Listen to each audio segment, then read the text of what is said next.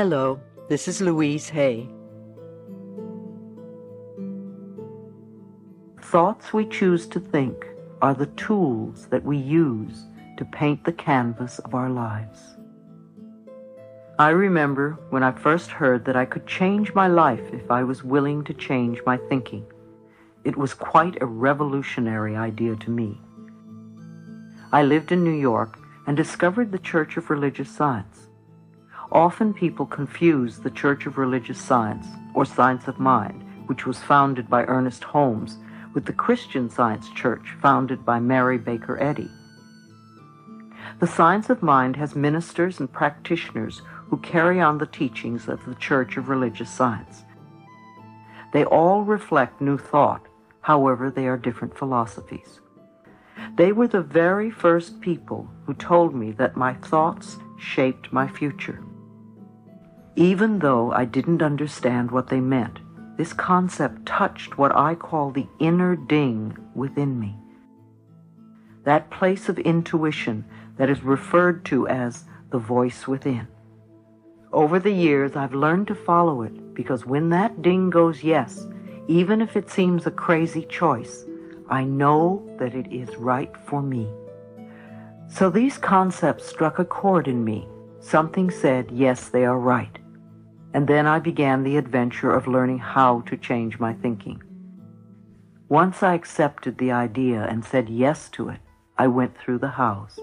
I read a lot of books, and my home became like many of yours, filled with masses of spiritual and self-help books. I went to classes for many years, and I explored everything related to the subject. I literally immersed myself in New Thought philosophy, a new way of thinking. It was the first time that I had really studied in my life. Up until then, I didn't believe in anything. My mother was a lapsed Catholic, and my stepfather was an atheist. I had some strange idea that Christians either wore hair shirts or were eaten by lions, and neither appealed to me. I really delved into Science of Mind, because that was an avenue that was open for me at the time, and I found it really wonderful. At first it was sort of easy. I grasped a few concepts, and I started to think and talk a little bit differently. In those days I was a constant complainer and full of self-pity. I just loved to wallow in the pits. I didn't know that I was continually perpetuating more experiences in which to pity myself. But then again, I didn't know any better in those days. Gradually, I found that I was no longer complaining quite so much. I started to listen to what I said. I became aware of my self-criticism, and I tried to stop it. I began to babble affirmations without quite knowing what they meant. I started with the easy ones, of course, and a few small changes began to take place. I got the green lights and the parking places, and boy, did I think I was hot stuff. Wow. I thought I knew it all, and I very soon became quite cocky and arrogant and dogmatic in my beliefs. I felt I knew all the answers. In hindsight, it was really my way of feeling safe in this new area. When we start to move away from some of our old rigid beliefs, especially if we've been previously in total control, it can be very scary. It was very frightening for me. So I would grasp onto whatever would make me feel safe. It was a beginning for me, and I still had a long way to go. And I still do. Like most of us, I didn't always find the pathway easy and smooth, because just babbling affirmations didn't work all the time, and I couldn't understand why. I asked myself, what am I doing wrong? See, immediately I blamed myself. Was this one more example of me not being good enough? That was a favorite old belief of mine. At the time, my teacher, Eric Pace, would look at me and refer to the idea of resentment. I didn't have the faintest idea what he was talking about. Resentment? Me? Surely I didn't have any resentments. After all, I was on my pathway. I was spiritually perfect. How little I could see myself then. I continued doing the best I could in my life. I studied metaphysics and spirituality and learned about myself as much as possible. I grasped what I could, and sometimes I applied it. Often we hear a lot of things, and sometimes we grasp them, but we don't always practice them. Time seemed to go by very quickly, and at that point I had been studying science of mind for about 3 years and had just become a practitioner of the church. I began to teach the philosophy, but I wondered why my students seemed to be floundering. I couldn't understand why they were so stuck in their problems. I gave them so much good advice. Why weren't they using it and getting well? It never dawned on me that I was speaking the truth more than I was living it. I was like a parent who tells the child what to do, but then does exactly the opposite. Then one day, seemingly out of the blue, I was diagnosed with vaginal cancer. First I panicked like anyone else. Then I had doubts that all this stuff I was learning was valid. It was a normal and natural reaction.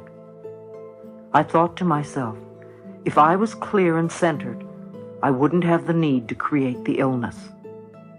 In hindsight, I think when I was diagnosed, I felt safe enough at that point to let the illness surface so that I could do something about it, rather than having it be another hidden secret that I wouldn't know about until I was dead. I knew too much by then to hide from myself any longer. I knew that cancer was a dis-ease of resentment that is held for a long time until it eats away at the body. When we stifle our emotions inside of us, they have to go somewhere in the body. If we spend a lifetime stuffing things down, they will eventually manifest somewhere in the body. I became very aware that the resentment within me, which my teacher had referred to so many times, had to do with being a physically, emotionally, and sexually abused as a child. Naturally, I would have resentment. I was bitter and unforgiving of the past. I had never done any work to change or release the bitterness and let it go. When I left home, it was all I could do to forget what had happened to me. I thought I had put it behind me, when in actuality I had simply buried it. When I found my metaphysical pathway, I covered up my feelings with a nice layer of spirituality and hid a lot of garbage inside me. I put a wall around myself that kept me literally out of touch with my own feelings. I didn't know who I was or where I was. After my diagnosis, the real inner work of learning to know myself began. Thank God I had tools to use. I knew I needed to go within myself if I was going to make any permanent changes. Yes, the doctor could give me an operation and perhaps take care of my illness for the moment. But if I didn't change the way I was using my thoughts and my words, I'd probably recreate it again. It's always interesting to me to learn where in our bodies we put our cancers, our diseases. On which side of the body, the left or the right. The right side represents the masculine side, from where we give out. The left is the feminine side, the receptive part, from where we take in. Almost all of my life, when anything went wrong, it was always on the right side of my body. It was where I stored all the resentment towards my stepfather and life. I was no longer content to get green lights and parking places. I knew I had to go much, much deeper. I realized that I was not really progressing in my life the way I wanted to because I hadn't really cleared out this old garbage from childhood, and I wasn't living what I was teaching. I had to recognize the inner child inside me and work with her. My inner child needed help because she was still in great pain. I quickly began a self-healing program in earnest. I concentrated totally on me and did little else. I became very committed to getting well. Some of it was a little weird, yet I did it anyway. After all, this was my life on the line. It became almost a 24-hour-a-day job for the next 6 months. I began reading and studying everything I could find out about alternative ways to heal cancer because I truly believed it could be done. I did a nutritional cleansing program that detoxified my body from all the junk foods I had eaten for years. For months, I seemed to be living on sprouts and pureed asparagus. I know I had more to eat, but that is what I remember the most. I worked with my Science of Mind minister and teacher, Eric Pace, to clear the mental patterns so the cancer wouldn't return. I said affirmations and did visualizations, prayers, and spiritual mind treatments. I did daily sessions in front of a mirror. The most difficult words to say were, "I love you. I really love you." It took a lot of tears and a lot of breathing to get through it. When I did, it was as if I took a quantum leap. I also went to a good psychotherapist who was skilled in helping people express and release their anger. I spent a long period of time beating pillows and screaming. It was wonderful. It felt so good because I had never, ever had permission to do that in my life. I don't know which method worked. Maybe a little bit of everything worked. Most of all, I was really consistent with what I did. I practiced during all my waking hours. I thanked myself before I went to sleep for what I had done during the day. I affirmed that my healing process was taking place in my body while I slept, and that I would awaken in the morning bright and refreshed and feeling good. In the morning, I'd awaken and thank myself and my body for the work that was done during the night. I would affirm that I was willing to grow and learn each day and make changes without seeing myself as a bad person. I also worked on understanding and forgiveness. One of the ways was to explore my parents' childhoods as much as I could. I began to understand how they were treated as children, and I realized that because of the way they were brought up, they couldn't really have done anything differently than they did. My stepfather was abused at home, and he continued this abuse with his children. My mother was brought up to believe that the man was always right, and you stood by and let him do what he wanted. No one taught them a different approach. It was their way of life. Step by step, my growing understanding of them enabled me to start the forgiveness process.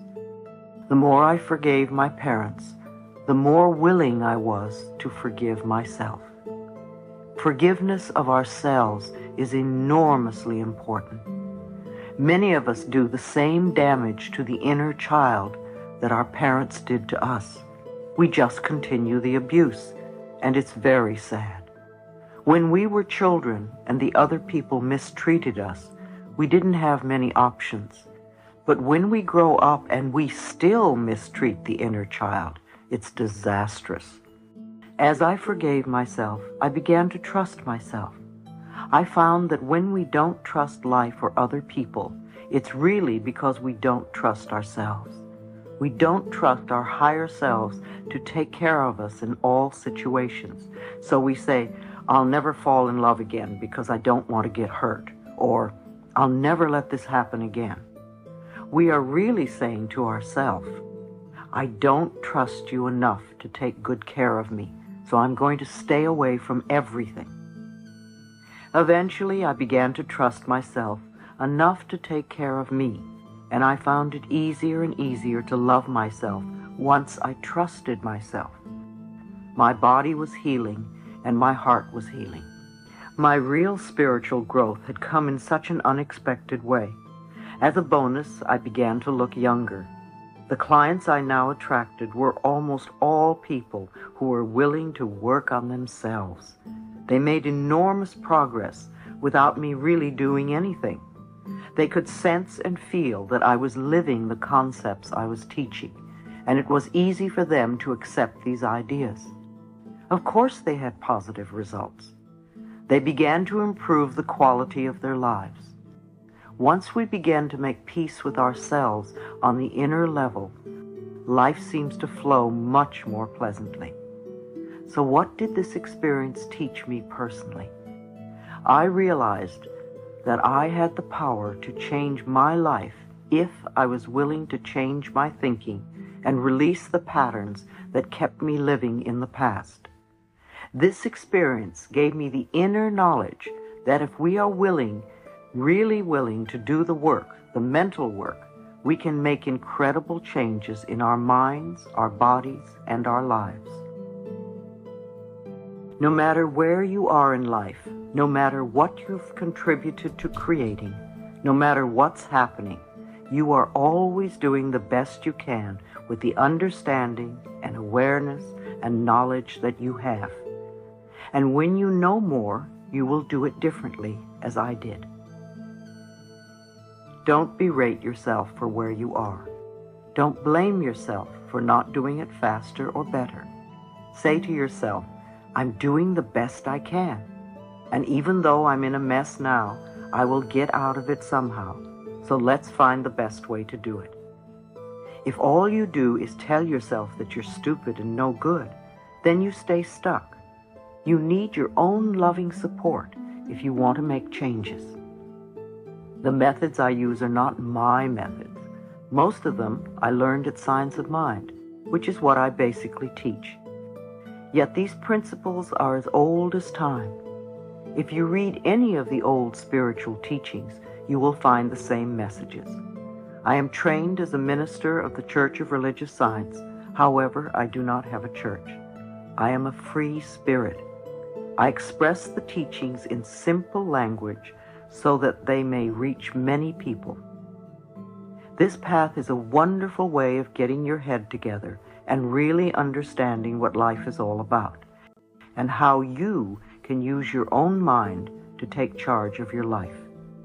When I started all this over 20 years ago, I had no idea that I would be able to bring hope and help to the number of people that I do today.